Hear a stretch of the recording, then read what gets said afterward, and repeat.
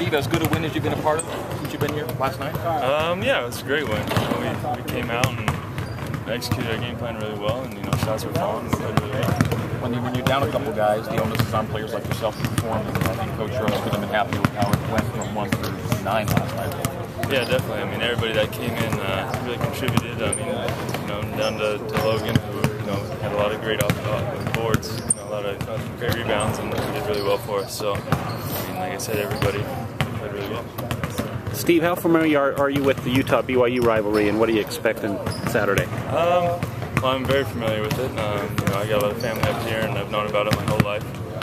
So, obviously we beat them pretty bad at their place, and they're not going to come out flat. That's for sure. They'll come out and be ready to play. So it'll be a fun game. I feel like your minutes are going to increase now with kind of the injury bug that's set in, plus coupled with how well you played the other night.